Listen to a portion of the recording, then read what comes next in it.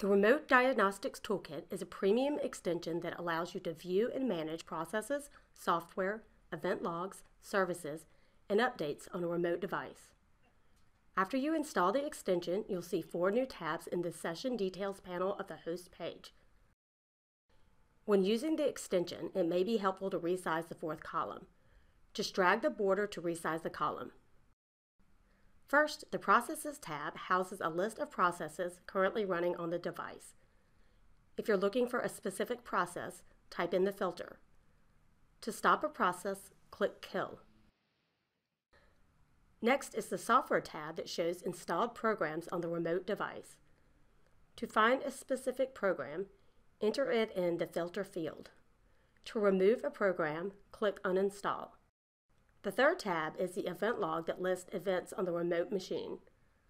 Type in the Filter field to find a specific event.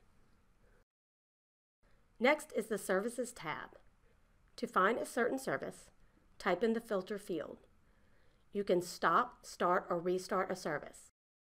Finally, the Updates tab will list the updates on a remote device. Type in the filter to search for a specific update. In each tab, you'll see a Download Raw Data link. Click it to download an XML formatted list of data for that tab. That's it for the Remote Diagnostics Toolkit. To learn more, be sure to visit our documentation at connectwise.com/controldocs. Thanks.